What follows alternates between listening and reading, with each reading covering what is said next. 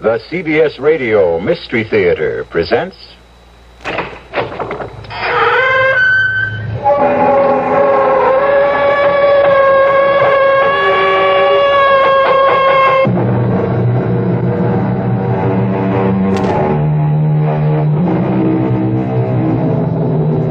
Come in. Welcome. I'm E.G. Marshall. Welcome to the terrifying world of your imagination. Vampire. Perhaps in the safety of your home, the word means little to you. Oh, you've heard of vampires, of course, but do you believe that they exist? Not you. Well, all I can say is Minna Harker didn't believe either. Nor did Dr. John Seward. Not till that night in the graveyard, when they gazed horror-stricken into that coffin and heard Professor Van Helsing say, "No, Miss Harker. John, don't turn away. Look. See for yourselves the truth." Horrible. It's horrible. What? Van Helsing, what can be done? A stake must be driven into the body, straight through the heart, and then the head cut off.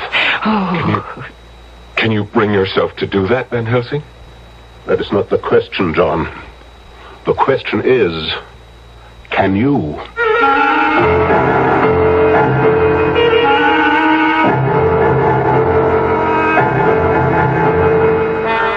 Our mystery drama, Dracula, was specially adapted from the story by Bram Stoker for the Mystery Theater by George Lothar and stars Mercedes McCambridge.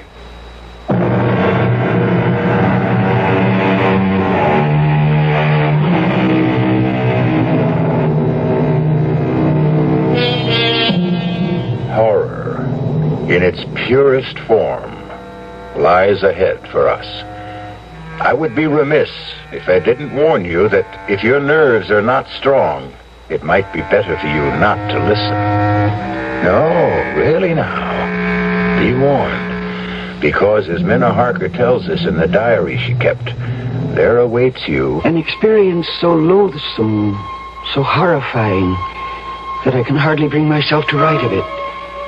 If I'd known what lay ahead for me when I went to visit my dearest and closest friend, Lucy Westenra, at Hillingham, I could not have brought myself to go, much as I loved her.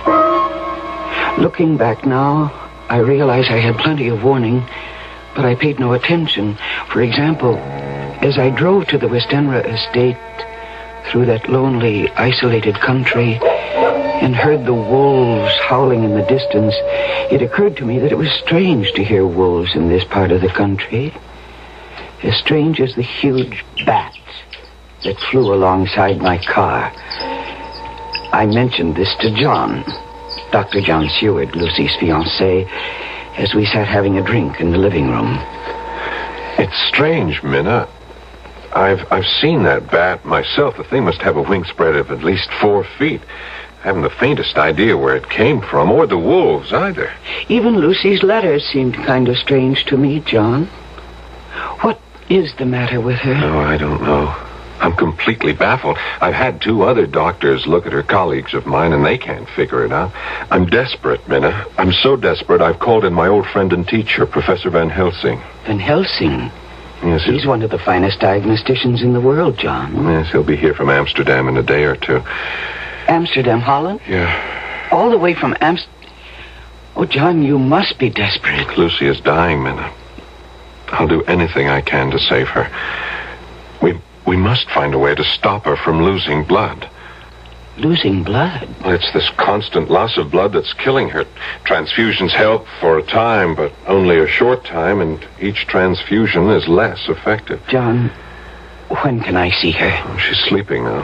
Her mother's with her, watching her. We take turns.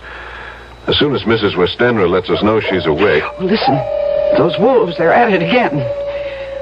John, hasn't anyone looked into this wolf thing? How they suddenly come to be in this part of the country? Well, according to the paper, the town police have looked into it. Well, that's peculiar, too. What? Well, they haven't been able to spot one single wolf. Oh, excuse me, we have a visitor. come in, Count, come in. Thank you, Doctor. I'm on my way to town. I have a dinner engagement, and I thought I would stop to ask after Miss Westenra. She's no better, I'm afraid. I'm sorry to hear that. Can you stay for a drink? Well, I'd like you to meet a friend of Lucy's who will be staying with us for a while. Oh, in that case, of course. Minna, this is Count Dracula, our new neighbor, Count Miss Minna Harker. How do you do? How do you do? Count Dracula? Yes, but do not hold it against me, Miss Harker. I cannot help being of the blood royal. Well, why don't you two get acquainted while I go up and see if Lucy's awake yet? I shall do my best to entertain this charming young lady. I won't be a minute. You're a long way from home, Count. A very long way, Miss Harker. May I ask what brought you here? Business? Business? Good heavens, what kind of business could you have in this part of the country? I mean, it's so isolated. True, it does present difficulties, but I like living in the country. Oh, you must. Oh, forgive me, I'm forgetting my manners. Would you like a drink? Thank you. Scotch or bourbon? Is there perhaps some wine? Red wine? Now, let me see. I'm not very familiar with the supply here. Here we are. There's a bottle of Burgundy. That glass of that will be... Oh. Miss Harker, what's wrong? What is it? It's the bottle, I'm afraid it slipped. It slipped, that's all. Oh, I'm afraid I cut my hand. No, don't be upset. It's only a slight cut, see? No. Lucy's awake and we can... Count, what's wrong? Minna, your hand. I must leave at once, Doctor. Sorry, I cannot stay. Something I just remembered. No, it's all right. I will see myself now. What in the world? But, Count... Minna, what happened? Minna? I dropped the bottle of wine and cut my hand. Yes, I see you did, but... I dropped the bottle because I couldn't see him in the mirror. Couldn't see... What mirror? This mirror over the table. It reflects the whole room. Well, of course it does, but... John, I picked up the bottle to pour Count Dracula a drink, and I looked into the mirror, and he was standing where you are now, and I couldn't see him in the mirror. He was there where you're standing, but he wasn't reflected in the glass. Minna, you're not making sense. And you're trembling. John, I'm scared. Of what? How can you ask? I look in the mirror and didn't see someone who should have been reflected in it. Is something going wrong with my eyes or my brain, John? What? Minna, easy. I don't want another patient on my hands. But, John, An optical illusion, something like that. Our eyes play tricks on us sometimes. Now, come on. Let's get a bandage for that cut, and then we'll go up and see Lucy.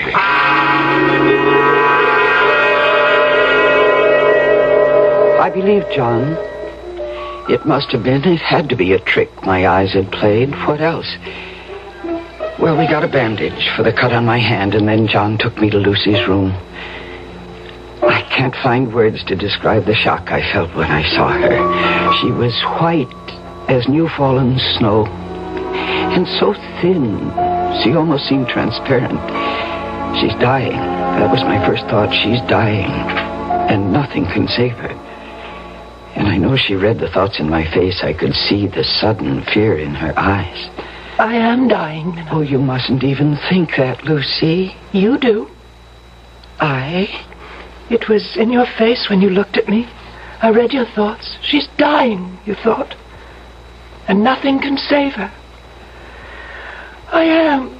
And nothing can save me. Oh, John can save you. And he will. He hasn't so far. You mustn't despair, Lucy. Despair, Minna? I don't have the strength to despair. You better go now, Minna. Go?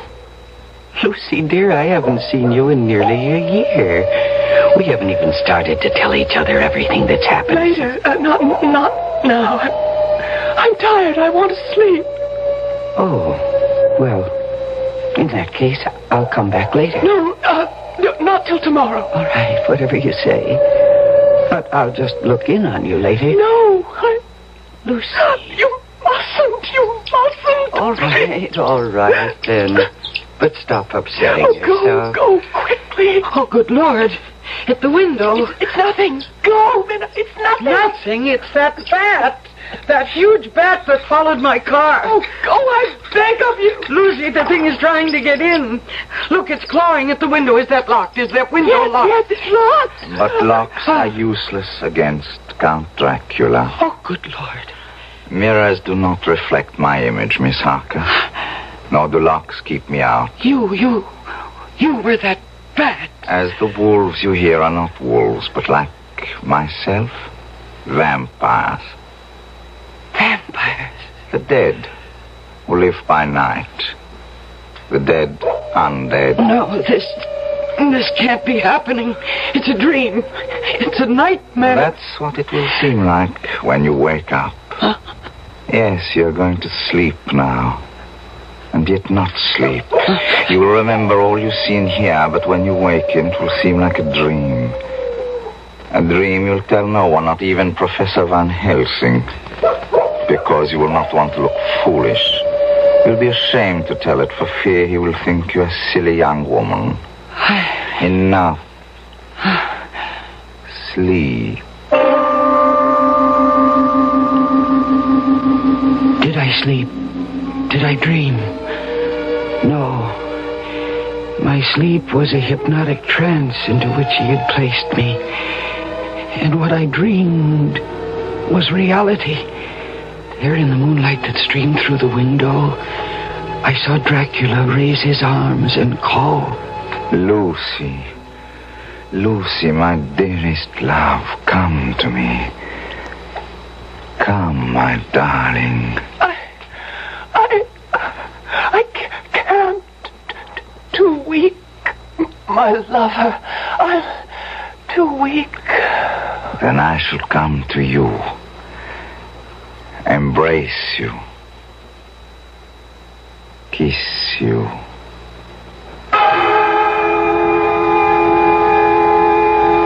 And now the strangest thing of all happened to me.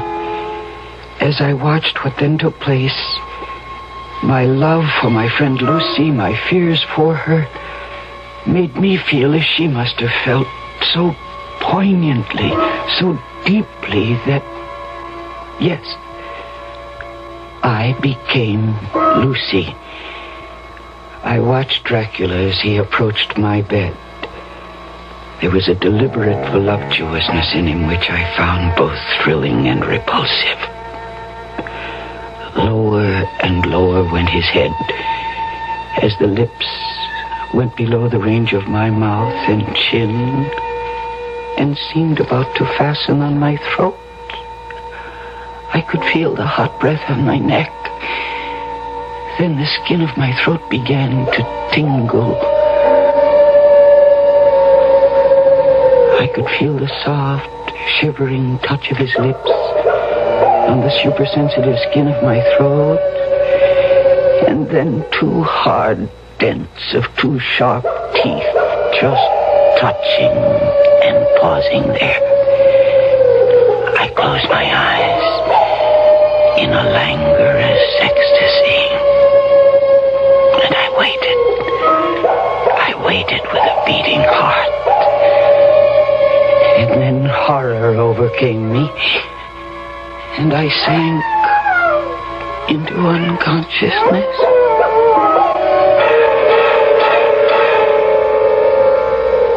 I promised you horror. Have I kept my promise? Here then, another promise. Another warning. I promise that the horror you have just experienced is nothing compared to what is to come. Think twice before you return with me shortly with Act 2.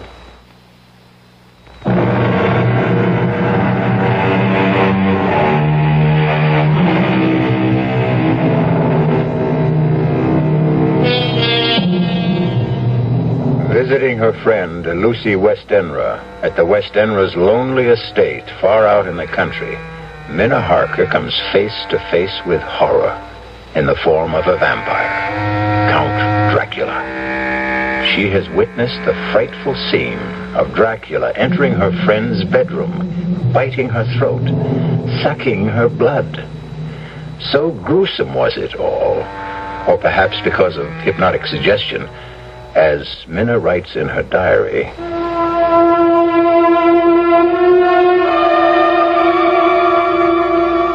I thought it must have been a dream, a nightmare, for nothing so vile and revolting could be real. But though I tried during the next day or two to persuade myself it was only a dream, there were signs, warnings all about me that told me I was lying to myself. There was the nightly howling of the wolves, the screeching of that huge bat around the house. And yes, the scarf that Lucy kept wrapped round her throat. It's such a hot afternoon. How can you bear to wear that scarf around your throat? Hot? I feel cold. But, Lucy, you're perspiring. Your forehead is damp. All I want to do is sleep. I'm so tired. I'm so deathly tired. I'll leave you for a while, then. I'll look in on you later to make sure you're all right. Oh. Sleep well. Minna? Yes, dear? If I'm asleep when you come back, promise me you won't remove this scarf from around my throat. Very well. You won't even touch it. Promise? I promise.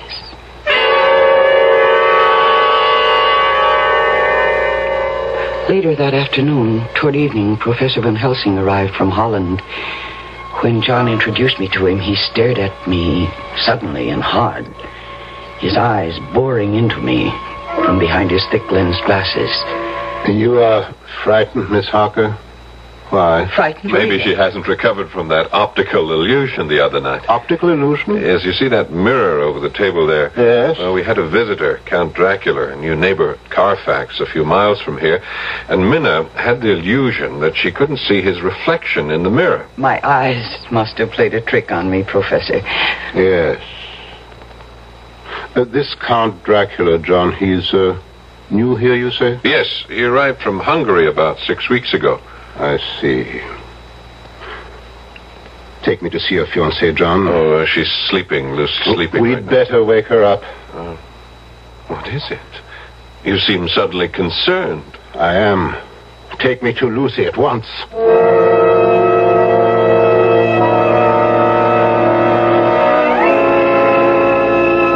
Wake her, John. All right. Gently. Very gently. Lucy? Lucy, dear. Come on, wake up. Here. Let me. Pulse weak, very weak. Eyes. Oh, she's not asleep. She's in a coma. What is her blood type? Oh? So is mine. Prepare for a transfusion, John. I will be the donor. And hurry, man, hurry. Yes, of course. Meanwhile, I shall have a look under this scarf. No, she didn't want the scarf removed. I'm sure she didn't, Miss Harker, but we're going to remove it. Aha. As I thought. What is it? Yes, Professor, what? Look. Look. There are two little holes. Wounds. As if she'd been bitten by a large snake. No, not a snake. Well, what then? What? We must be quick with the transfusion, very quick.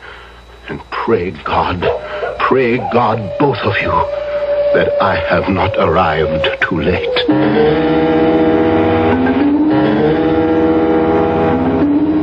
But he was too late. The transfusion revived Lucy a little. When we'd made her as comfortable as we could, the three of us, Professor Van Helsing, John, and I, went back down to the living room. And it was here that Professor Van Helsing told us the truth. The truth that made John Seward cry out. Vampire? You say we are dealing with a vampire, Professor? Have you gone out of your mind? My dear John, I don't blame you. Blame me? I should hope not. You ask me to believe me, a doctor, a man of medical science? Science. There's more to this world than science. But, Professor, a vampire? I can't believe that there's a vampire. I tell you that witches exist. That warlocks exist. that vampires exist. And we are dealing with one here. But if what you say is true... It is. Ask her. Ask Miss Harker. Me? You had an experience in this house that you are concealing. You choose to think it was a dream. When did it happen, child? Last night? No. The night before. Where? In Lucy's bedroom. Minna, what happened? I dreamed... No, it was no dream. All right, then. I saw... Oh, heaven protect me. I saw... You needn't tell me. No need to put you through that. I would if I didn't know who our vampire is. But I do know. Who? The man whose reflection she could not see in that mirror. Your new neighbor, Count Dracula. I don't believe you. I cannot believe you. If you can't believe me, at least trust me. Oh, I'll answer that. Wait. Yes, Professor. If that should be Count Dracula, you did say that he calls about this time each evening, John? Yes.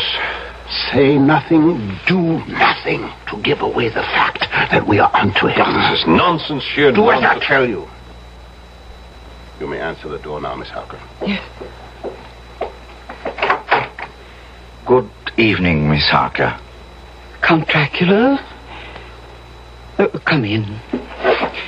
And how is Miss Westenra today? Not too well, I'm afraid. She had to have another transfusion. Oh, I'm sorry to hear that, John. Very sorry to hear that. Thank you, Count. I do not believe I have met this gentleman. Oh, I'm sorry. No, you haven't. Let me present my old friend and teacher, Professor Abraham Van Helsing. Professor, this is Count Dracula. How do you do, Professor? How do you do, Count? Well, I wished only to inquire about your fiancée, John. I'm sorry indeed to hear she is no better. If there is anything I can do... Thank you. Meeting you, Professor, has been a pleasure. Good night. Oh, Count. Yes?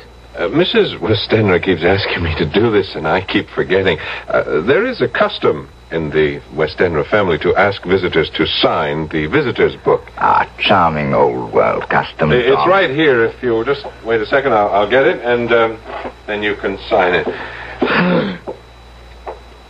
Is something wrong? It is a Bible. Well, yes. Why do you back away from me? Or are you backing away from the book? The holy book? I must go. No, you'll stay and face this book. You know. You know. John, you fool. You shouldn't have done this. I had to have proof. I will make you pay for this. You shall pay. Oh, no. Not now that I have found out what you are. Oh, John. You think because you discovered my secret you can stop me? Fool. You've only delivered yourself into my hands. I meant to make Lucy one of mine, and that was all. But now you shall become mine, and you... Not I. Yes, and you. No, I beg you, I shall have you all, but first... Lucy, I shall take her. Take her. Now. She is mine. She is no longer of this world, but of mine. I leave you. Look, he turned into a bat. The bat. And he flew right through the wall. John. Oh, John, why did you do this? Why, after I warned you? I had to know one way or the other. I had to know. There's only one way to finish a vampire. Oh, the first thing you must do is find out where he sleeps during the day. Lucy! Professor, quickly. Professor! There is no hurry now. When he said he meant to make her his own, he had already done so. It was true. Lucy was dead. We went to her bedroom and found her. Dead. I felt as if I'd been stabbed to the heart. We buried her, my dearest friend, in the Westenra vault at Hillingham Cemetery, not far from town. Lucy is gone. Dead? No, not dead. Not dead, Professor. She has become the undead. She has become a vampire. Oh, what are you saying? John, listen to me. Believe in me. You didn't believe before. Believe now. Yes. I believe you. Go on. John, you feel you've been through hell. I must tell you that you have been through only the anteroom to hell. What do you mean? Now listen to me. Listen carefully. There is only one way in which a vampire can find peace, can be changed from the undead to the dead. What you must do, terrible as it will be, will release her soul from the horrifying bondage in which it finds itself. Her soul and Dracula's. Dracula's? Do you think a vampire wants to be a vampire? Oh, no. A vampire's soul is chained, pinioned, held mercilessly to this earth by Satan himself. And we who believe in God, are the only ones who can free them. It is our duty to destroy them. Well, then let's destroy them. We shall, if you have the nerve to do what must be done. I have the nerve. Professor, you frighten me. I mean to, in order to prepare you. But no matter how well I prepare you, when it comes to doing what must be done, your sanity could snap like that. So first I will ask you both to take as much time as you need to think, to ask yourselves, how much do you really love Lucy Westenra?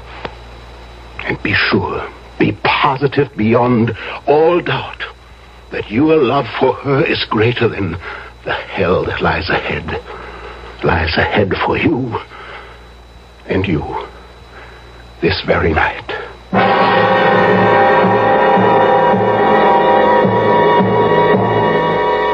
One section of Minna Harker's diary ends at this point. I've read the next and final section, and I can tell you this. Van Helsing said that John and Minna had only experienced the anteroom to hell. He was right. Fearfully right. I'll be back shortly with Act 3.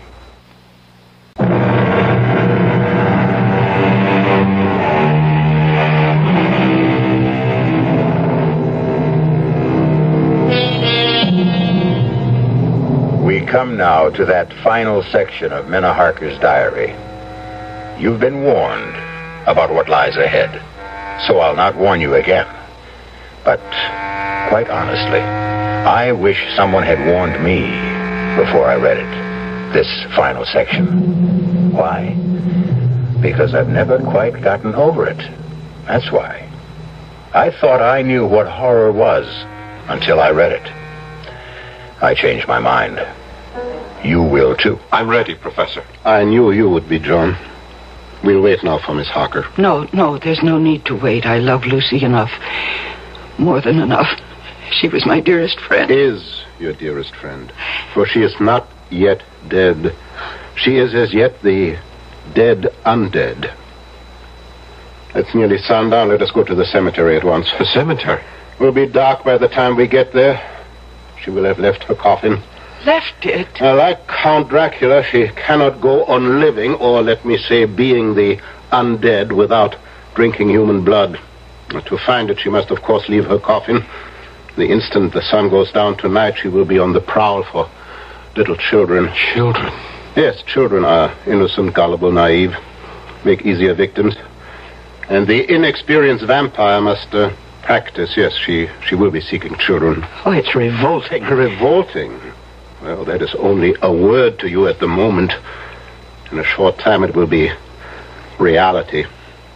Do you really think you can bear what is to come? I can. I must. Good. I have preparations to make. So do you, the two of you. Dress warmly. Warmly? But it's hot out. Child, there is no chill like a graveyard chill.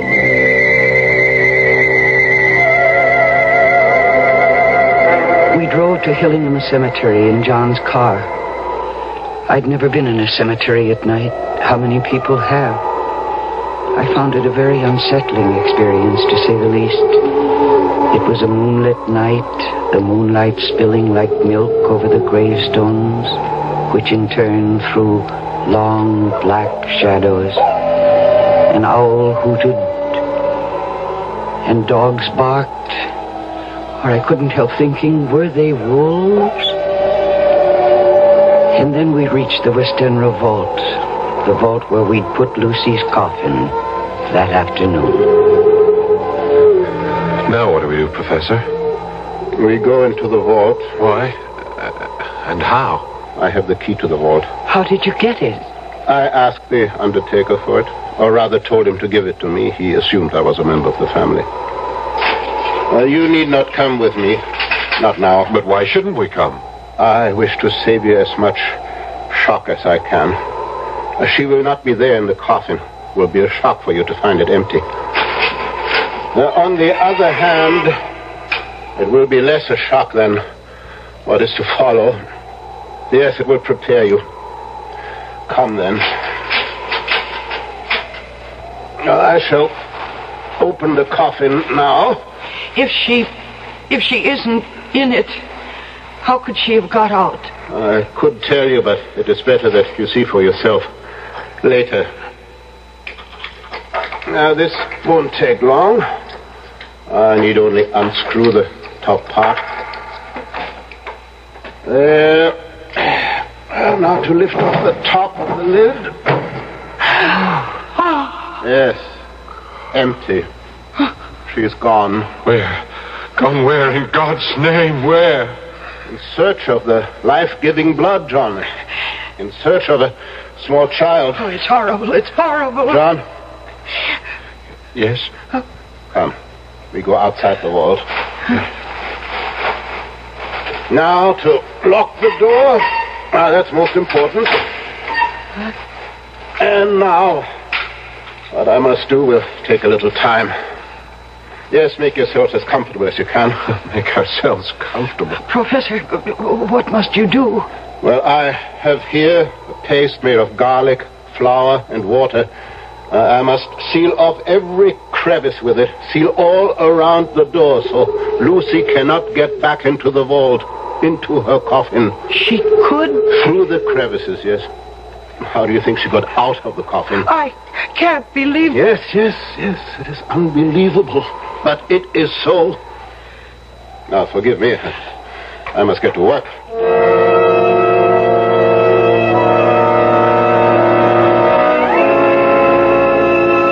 I can't express in words how fresh and clean the night air seemed when we came out of the tomb.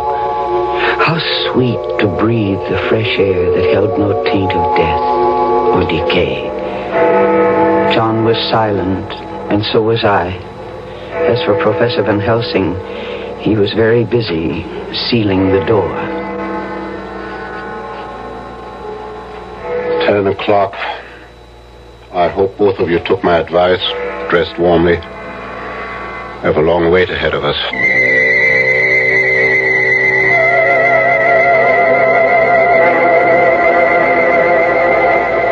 How much longer, Professor? I'm chilled to the bone. Everything depends on how long it takes her to find a small child.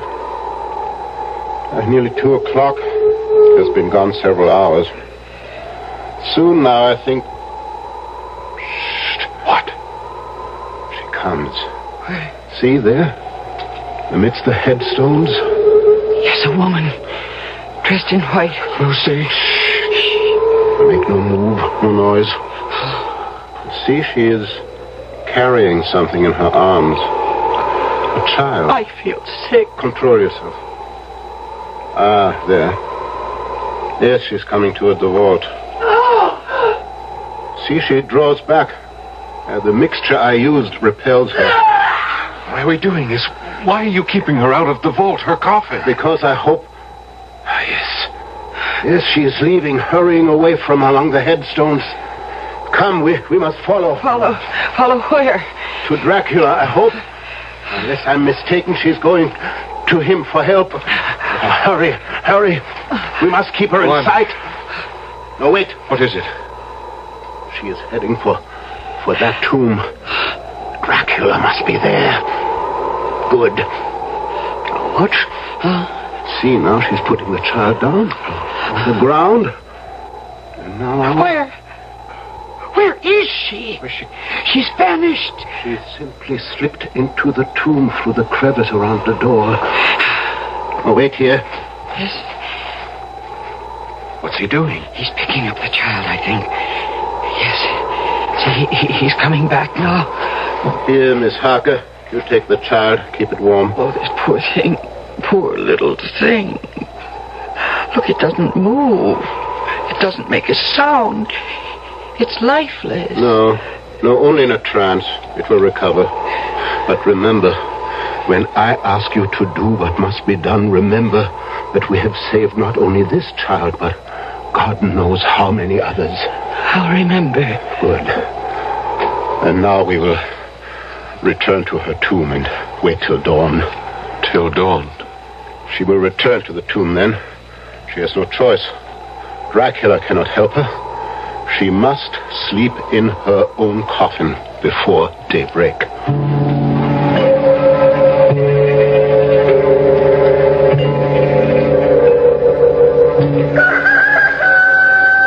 How do you feel, Miss Harker? I'm all right, thank you.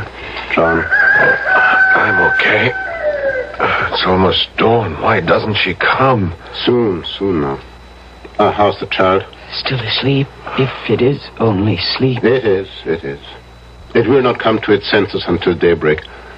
Now, prepare yourselves for... In a very short time, now Lucy should... there. Yes, she's coming. And this time she'll be able to enter the tomb. Because you removed the garlic mixture. This time I want her to enter the tomb and her coffin. It will be there that you will do what must be done. Oh, there she is. Oh, heaven help me. She is as beautiful as she always was. Hold on to yourself. She isn't dead. She can't be dead. Lucy! Lucy, my darling! John! No, come back! Lucy! John, my dearest, come to me, John. Come to me. I have never seen anything so horrible. And God save me from ever seeing it again. Lucy's eyes shone with an unholy light, and her face became wreathed with a voluptuous smile as she advanced toward John with outstretched arms. Come to me, dearest. My arms are hungry for you. Come, and we can rest together in the tomb. Come, my lover. Come. And John suddenly opened wide his arms and started running to her, and she to him, when Van Helsing rushed forward between them. And he raised something he held in his hand up against her face. It was a crucifix. With a cry of rage and agony, Lucy flung herself away from John and toward the tomb, and she was gone. John, are you all right? The Lord help me. The Lord help me. And he shall. Come into the tomb. It's time. Now, first, let me put the bag I brought over here. Now I will remove the coffin lid again. Professor, is this really Lucy's body or some kind of demon in her shape?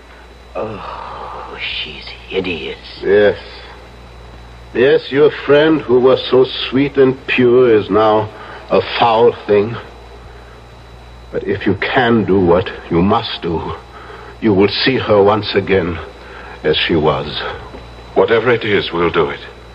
This wooden stake I have brought. Yes. This pointed stake. You must drive it through Lucy's heart. With this hammer. Oh, no. And when that is done, cut off her head with this surgical knife. I don't... You must do it.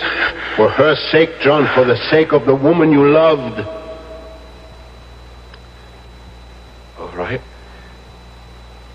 Give me the stake.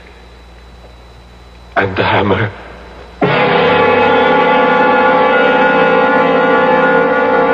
John took the stake in his left hand, the hammer in his right.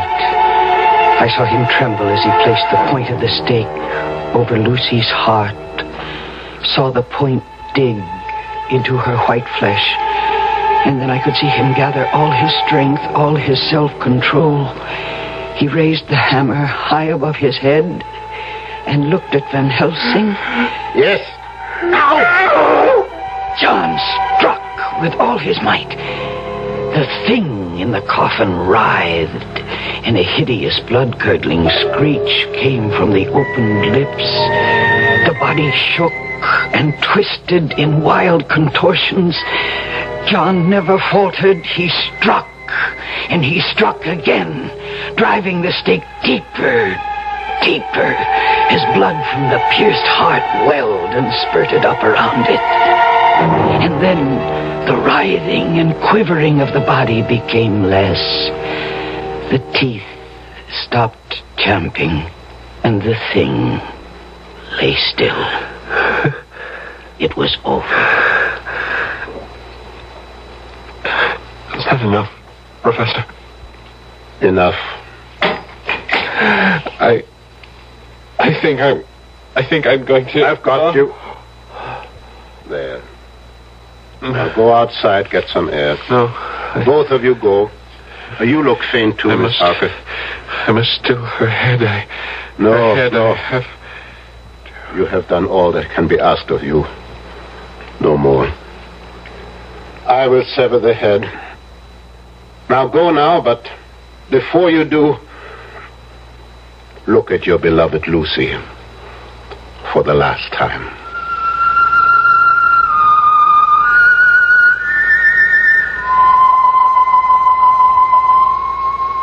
There, in the coffin, lay no longer the foul thing we dreaded, but Lucy, as we had seen her in life, her face as beautiful and pure as it had been then.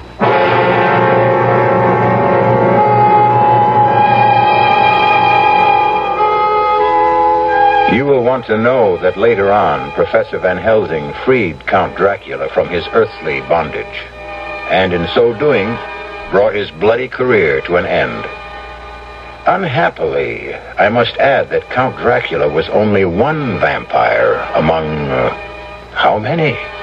I don't know. Hope I never find out. Hope you don't either. I'll be back shortly.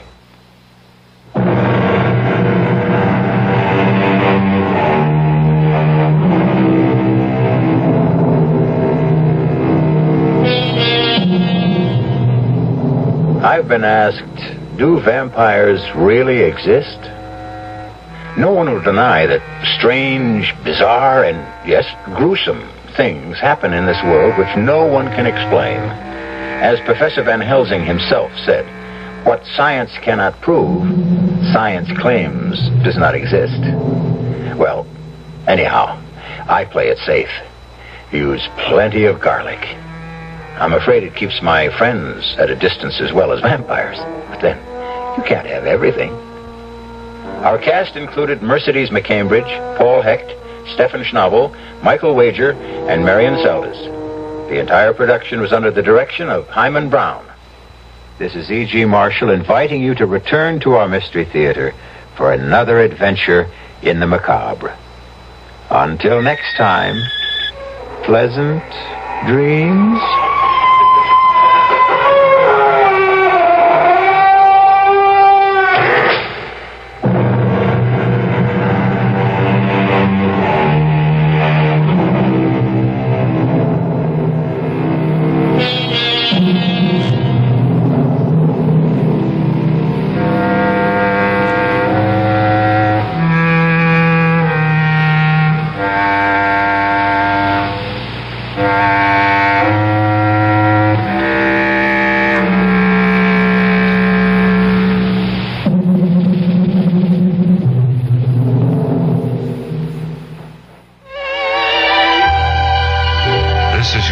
friendly music station, KIXI.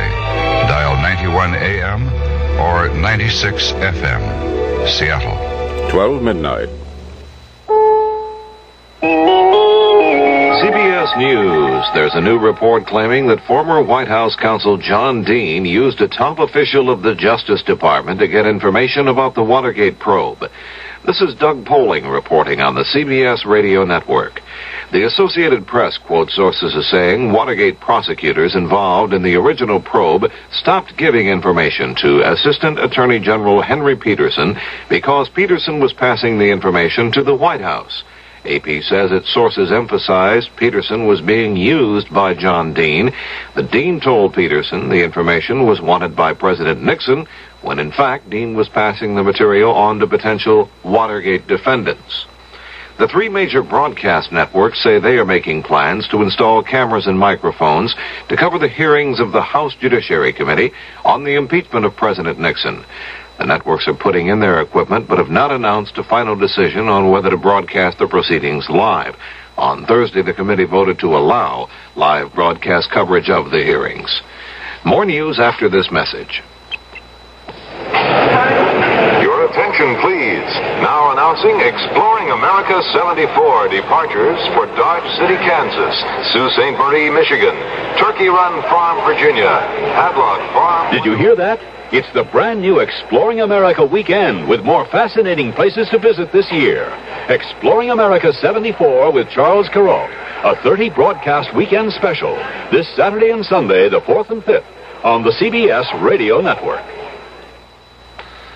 Secretary of State Kissinger will be leaving Israel shortly, probably less than a few hours from now, to continue his effort to get Israel and Syria to pull back their armies along the Golan Heights. Kissinger flies to Damascus to discuss it with Syrian leaders. In Jerusalem, Israeli Foreign Minister Abba Eban said this about his talks Thursday with Kissinger. We've had a very comprehensive review of all the elements involved in the Syrian-Israeli disengagement agreement.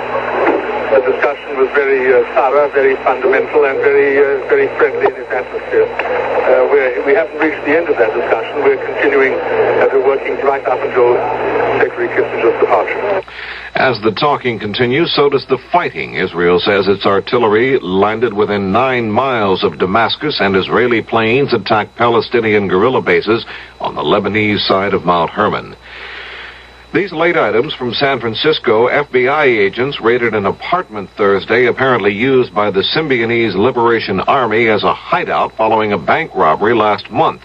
The FBI was tipped about the incident, but newsmen who were on the scene for the surprise raid said the agents and police found clothing used in the bank holdup by the kidnappers of Patricia Hearst. The abandoned apartment in San Francisco's Western Addition section was about 8 minutes from the bank that was robbed. This other item, also a late item from San Francisco, 4 of 7 men arrested in connection with the zebra killings were released Thursday night, according to San Francisco police. Police Sergeant William Kearney said the men were freed because it became evident during the course of the investigation that no further proceedings against them are feasible at this time. He identified those released as Thomas Manny, 31, former star football player at San Francisco State University in the early 60s, Clarence Jamerson, 37, Dwight Stallings, 28, and Edgar Burton, 22. The Soviet Union has demanded China immediately return a Soviet helicopter and its 3-man crew forced down over China in mid-March. In a harshly worded statement, the Russians said if China does not return the chopper and its crew, Peking will suffer what Moscow terms the inevitable consequence. Now this message. Even if someone served them a slice of beef, they couldn't bite into it. Their teeth are too weak. I'm not talking about some people off in Africa or Asia. I'm talking about Americans, American children. It's tragic how many thousands of them are in this country whose teeth will literally rot in their mouths because they'll never receive basic dental care. They may not even own a toothbrush. What hurts is that it takes so very little for any one of us to help them. The same dollar, for instance, that buys you 2 packs of cigarettes can buy 3 American children the first toothbrushes they've ever owned. I'm Cliff Robertson. Won't you give up some cigarettes so some American children can have their first toothbrush? Send your dollar to Americans for Children's Relief, Box 5050, Stamford, Connecticut. Box 5050, Stamford, Connecticut. $1. And, of course, if you can afford more, give more. Trivia fans, take note of this item. The New Jersey State Legislature has a bill pending to make the honeybee the official state insect. State Senator Joseph Merlino says there are more than 45,000 honeybee colonies in New Jersey, more honeybees per square mile than any state except California. Merlino may be buzzing with excitement over the bill, but other lawmakers might take the sting out of it. Doug Poling, CBS News.